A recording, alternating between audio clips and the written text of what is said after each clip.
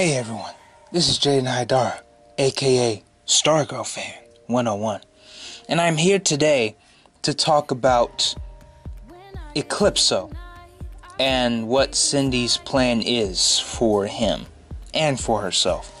So, basically, at the end of the season, we know there was a tease to this character named Eclipso. Now, because I am flat on Stargirl knowledge, I have no idea who Eclipso is. So I had to do some background research. And on this Wikipedia page, I found this description. Eclipso is a fictional supervillain I've seen these comics universe. The character is the incarnation of the wrath of God and the angel of vengeance that turned evil and was replaced by the Spectre. Interesting. Now, I don't think we're going to see any appearance from the Spectre or anything, because that would mean, Oliver Queen would have to come back, but, he's on Earth Prime. Originally, Eclipso was written as a generic villain with average superpowers who would routinely enact an elaborate plot to fulfill his hedonistic motivations. However, 1992 Darkness Within miniseries modified the character to be an evil and megalomaniac entity. Eclipso's character laments the power he once had as a spirit of divine vengeance. Eclipso would frequently seek to possess beings of incredible power, like Superman, Largand, and Shazam, to achieve his ends. Eclipso's early comics debut is tied to his first modern host, Bruce Gordon, named after Bruce Wayne and Commissioner Gordon as an inside joke. A scientist specializing in solar energy, while in the jungle to view a solar eclipse, Gordon was attacked by a tribal sorcerer named Morpher. Mofir? Before plunging to his death off a cliff. Mofir wounded Gordon with a black diamond. Afterwards, Gordon transformed into the villainous Eclipso. Whenever an eclipse occurred, a blue, gray, or purple circle covered the rightmost 2/3 of his face. Resembling a partial eclipse, Gordon experienced many Jekyll and Hyde transformations and misadventures in House of Secrets. During this period, Eclipso was portrayed as a conventional villain possessing super strength, partial invulnerability, and eye blasts aided by his black diamond. Eclipso's transformations were later altered so that any type of natural eclipse, lunar or solar, would cause Eclipso and Gordon to split from one another. While an artificial eclipse, an object blocking out a light source, would merely transform Gordon to Eclipso. Any bright flash of light would banish Eclipso back into Bruce Gordon's body or reverse the change. Eclipso returns after several years' absence in the Princes of Darkness storyline in JSA as an ally of the other villains Mordru and Obsidian. Alexander Montez, cousin of Wildcat II, vows revenge on Eclipso for her death. To this end, he gathers the 1,000 black diamonds, liquefies them, and injects them into himself. All save one, which he keeps to evoke Eclipso. Exactly how Eclipso's diamonds had returned was unknown. Montez covers his body in tribal tattoos. With these tattoos, Montez can summon all the powers of Eclipso by triggering the diamond with his anger, while remaining in control of himself and keeping Eclipso trapped within.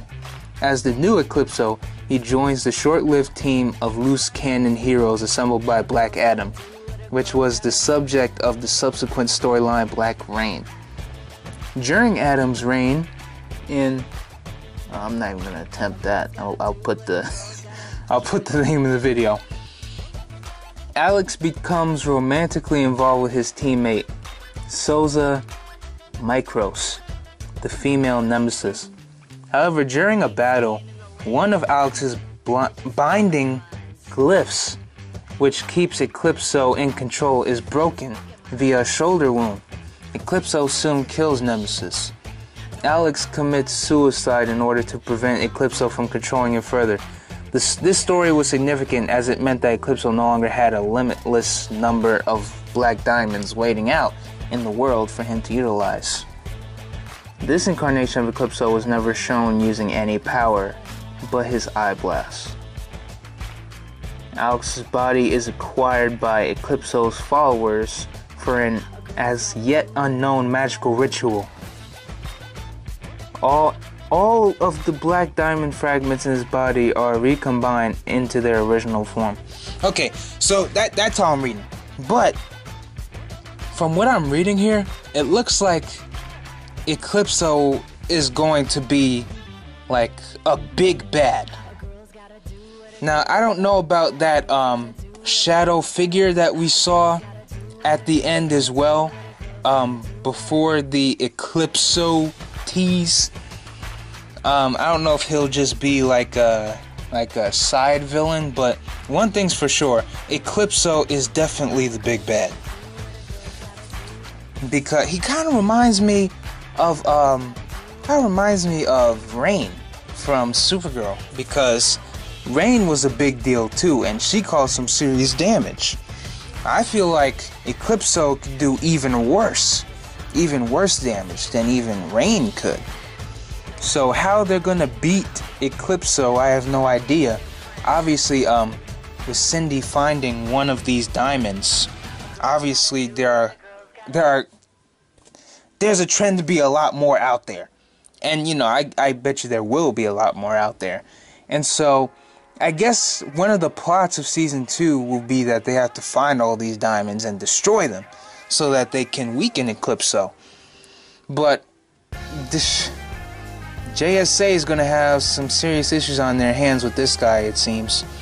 But another question that is brought up is, you know, what is Cindy's role in all this?